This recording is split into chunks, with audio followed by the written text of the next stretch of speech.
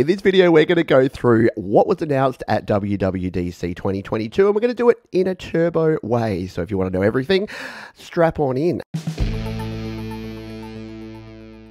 The first thing that was talked about here is iOS 16.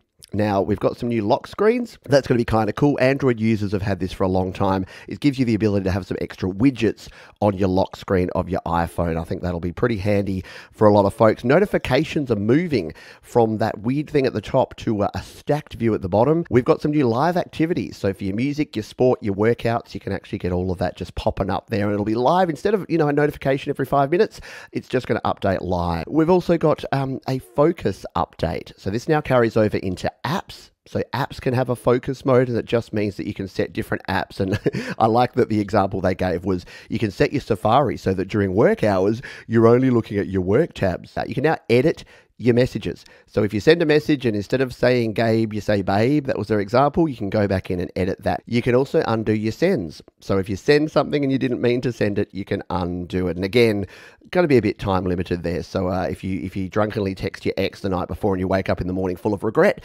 probably going to be too late, she cried. We also have the markers unread, which is going to be handy for a lot of folks, especially me. I saw you read my message, and why didn't you get back to me immediately? Well, because priorities. This one I'm pretty excited about. New dictation features. So there's a hybrid of speech and typing that you can use. So that means that if you're using iOS and you're typing on there, you can use the dictation feature and then quickly flick between the keyboard and dictation. Live text in videos through the camera. So this is kind of cool. You might know that live text is available in iOS. And now, if you're watching a video, you can pause the video and extract live text from that. And visual lookup. So this is similar to your Google image search, where you can search, instead of via text, you can search based on the image. Now, the wallet's got a bunch of updates here. You can now store your IDs in a lot of different states. You can now store a bunch of keys for various different things. You can start your BMW, and you get in-app ID verification. So if you need to verify your ID to an app, you can just say, hey, yeah, look, I'm 18, I'm 21. I thought the use case for this one would be great for buskers who would be able to actually use this, but it's only at the moment available for some vendors and in the US. But iPhone to iPhone tap and pay with Apple Pay. Can you imagine being out and being a busker and you just whip out your iPhone and you're like, yeah, pay later. It's Afterpay. Apple are doing it again 2 years after everyone else is doing it. So if you want to pay things off in 4 equal payments instead of all at once with your Apple gear, you have an option now. You can also track your orders through your wallet. So if you use Apple Pay to buy something, you can get order updates and tracking in there. There's new maps available, and they talked about new maps across Australia, Canada, Germany, Ireland, Italy, Portugal, all those countries. And they're coming to these countries. So I can see Glenn Clark here in the chat. These countries in the coming months. Now, I use Google Maps, so I'm not a big Apple Maps user anyway, but maybe this will encourage me to go check out Apple Maps again. We'll race through family sharing. This is going to be good for folks like me who have children. They need to manage their kids' accounts. They need to set up parental controls. It's now going to be a heck of a lot easier. iCloud shared family photo library, which could be super handy / quite embarrassing if the wrong things are shared, but just quietly, particularly for those in like domestic violence situations. There's going to be an option in iOS 16 to basically wipe the slate clean. So if you're sharing things like your location, like your passwords with someone, and you're in an abusive relationship or something happens, you can immediately revoke that, which I think is a good thing and shows that Apple's pretty committed to that. They then went into the home, and you can watch it. If you're an Apple Home user, go watch the keynote. There's some interesting things there. So for those like me who have CarPlay that looks like that, now CarPlay is actually going to expand. Some cars are going to be built with virtual dashboards where the Apple CarPlay can show different information on your dashboard. There's all the iOS features. There's a lot going on there. This is just an additional one. I thought this was funny. Personalized spatial audio. So if you use AirPods, you may be aware that they use spatial audio, which basically means, when you move your head around, it moves in the space with the screen. They're now going to have that personalized. You can take a photo of your head. So if you've got a weird shaped melon, not pointing any fingers, then you can actually take a photo and it can set that up for the distance of your ears and your facial features. WatchOS version 9 is coming. It's a thing. Fitness. it's being updated for fit people. And our Aussie bloke there, who was very fit looking, was telling us all about that. So again, if you're into that, not that it's not important, not that it doesn't matter, but this is the turbo. This is the edition for folks who don't want to watch the 2 hours. So just so you know what was there, there's some updates to WatchOS and fitness that are going to enhance that for some folks. We've absolutely buried the lead because the big news was what we expected, that we've got the M2 chip. So if you've been following along at home, if you watch my update from over a year ago, the M1 chip kind of changed things. That's where the first Mac Minis and MacBook Airs and MacBook Pro 13 inches were released. And now we have the M2 chip. So this is your the new MacBook Air and the new MacBook Pro 13 inch have this M2 chip. It's similar but faster. And if you're confused about this, if you're like, is the M2 better than the M1 Pro and Max and Ultra? No, it's not. So the way it works is that the M1 was the original chip, and then that was enhanced and built upon with the Pro, the Max, and the Ultra. This is the M2. So it's better than the M1, but it's not necessarily better than any of those Pro, Max, and Ultras. So if you're confused about that and you're like, why would I ever buy an M1 Ultra or an M1 Max now? It's still going to be a lot more powerful than this base level M2 chip, just to clarify. What do we get? Well, we get a MacBook Air. A MacBook Air, which is the M2 13.6 inch. Everything is pretty similar here in terms of the original one. There's a couple of changes here. We have a new camera. They've finally moved to a 1080p high definition camera rather than the potato that was in the old versions. So that's good news for those using FaceTime and the camera there. Still got that same Magic Keyboard. This we've got MagSafe on there, which is pretty cool. And we've also got a maximum of 24 gigabytes of RAM. So one of the big criticisms of the 2020 M1s was that they had a maximum of 16 gig. Apple have added an extra 8 gigabytes of delicious RAM to that. There's the MacBook Pro, very similar sorts of features. The touch bar is back. So that's one of the main differences really between the MacBook Air and the MacBook Pro. They use the same chip, same cores, same specifications basically.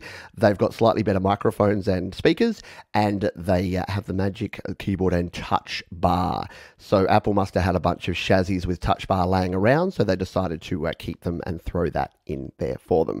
There's your prices. MacBook Air starting from $11.99. To give you the comparison, the M1 MacBook Air is $9.99. So it is a $200 premium that you're paying from what we paid 2 years ago, which is understandable with all the supply issues and all the inflation issues and everything else. And the MacBook Pro is sitting pretty at $12.99 as well there. macOS is now going to be called Ventura. Alrighty then. Which apparently is another place in California that I know little about. Stage Manager. This is coming to both macOS and iPadOS, sort of. Hold that thought. I'll tell you about it in a moment. But the Stage Manager is this one here. So this is the ability to have your little icons down the side there and then have your one main thing in the middle there. So it gives you a different way to view your screen. And I kind of like it. It's more reminiscent of Windows than it is of Mac. And a lot of this stuff is kind of borrowing from things like Windows and Chrome OS, to be very honest. We also have new changes. The Spotlight has updates like live text and photo search. Mail, if you use Apple Mail, it's updating. There's a bunch of stuff that's going to enhance your search and your mail experience if you use Apple Mail. Safari is being updated. It's getting tab sharing if you want to collaborate on your tabs. If you're like me, you've got passwords everywhere and you can never remember your passwords. So what PassKeys are is a way to use Face ID or Touch ID instead of a password with your devices and with your apps. It's synced across all of your Apple devices, and it's similar to how it works now. Like, you'd probably notice that if you don't know your password, it'll sometimes pop up and say you want to use it, and then it verifies you, and then it throws in the password. The benefit of this is there's no password at all. So there's no way that someone can manually enter it. It's very much more difficult to be socially engineered or for anyone to hack in. And if you're wondering, well, what about if you're on another device? You can actually use like your iPhone, and there's a QR code kind of thing, similar to what you use when you're setting up a new iPhone. You basically, looks like you can take a photo of that and then use the credentials. And it means that instead of having to remember stuff, you're actually using something that you own. You're using your identity to open things. What could possibly go wrong? Gaming. I didn't really look much about gaming. It looks like it's good, but I don't play games on any of my Apple devices. So FaceTime can now hand off between your phone, your iPad, and your Mac. So if you're out and about taking a call, you can come back and switch it over to your Mac. That could be handy in some situations. I don't use a lot of FaceTimes. You can now use your iPhone as a Face ID camera. The way this works is that they've teamed up with Belkin. There's these little clips that go on the top of your screen.